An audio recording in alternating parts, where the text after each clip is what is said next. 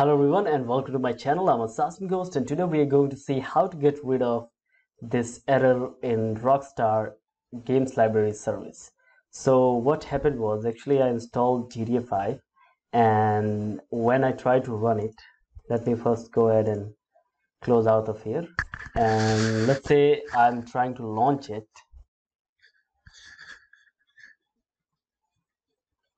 I click on it. If I press yes, and now it will collect information and do all the initialization and stuff. Now it says connecting to Rockstar Game Service. And after that, instead of directly going into the game, it gives you this error. It says failed to connect to Rockstar Game Library Service.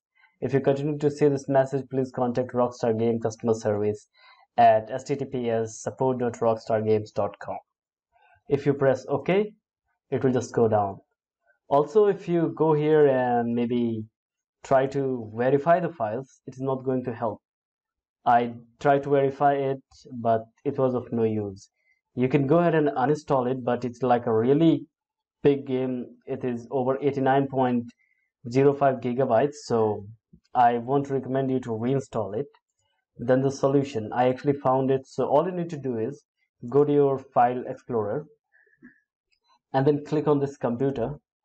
After that, click on manage, and in the system management window, which will pop up any second now.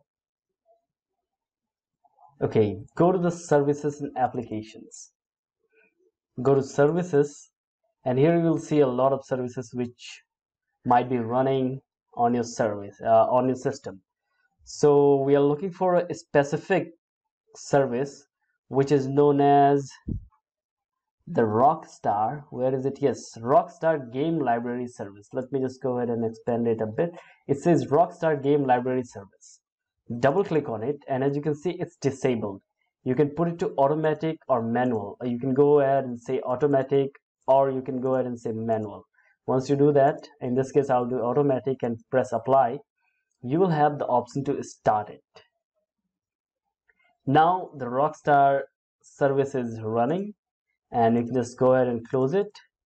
Go back to Epic Games Launcher and then click on GTA 5.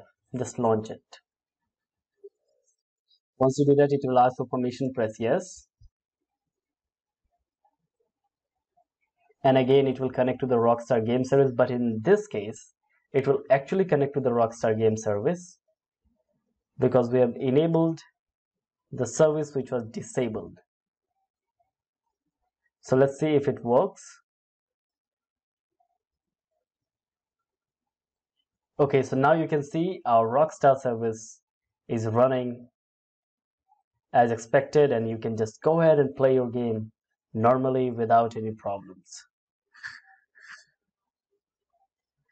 I'll just wait for a few more seconds to see if it boots into the actual game, but it should now work fantastic without any problem.